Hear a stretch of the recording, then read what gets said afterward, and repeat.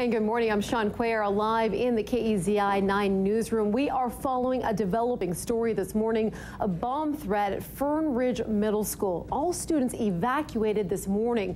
We're told that the school has since been searched and police gave it the all clear. KEZI 9 News anchor Bob Shaper has the latest on what prompted police to clear the campus. He's live right now in Elmira. Bob. Good morning, Sean. Yeah, I want to say first and foremost for anybody who just may be tuning in for the first time, the kids are all safe. All 321 kids here at Fern Ridge Middle School. There is no bomb. There was never a bomb. This started around 7:30 when staff arrived, and they found graffiti painted all over the north and west walls of the building. One piece of graffiti said, quote, "We have old dynamite.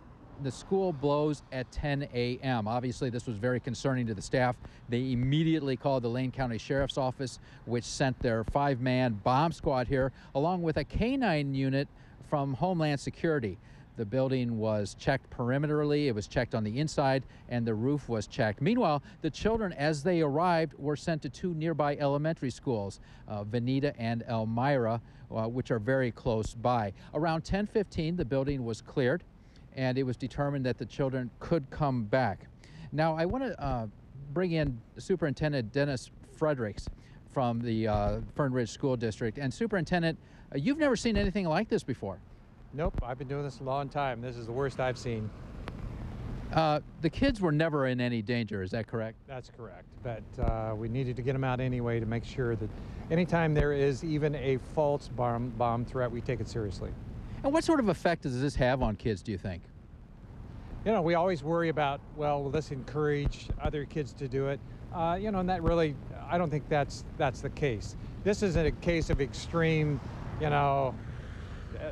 disrespect, or I can't even describe, why a person would do it, but it's pretty rare that a student does this kind of thing.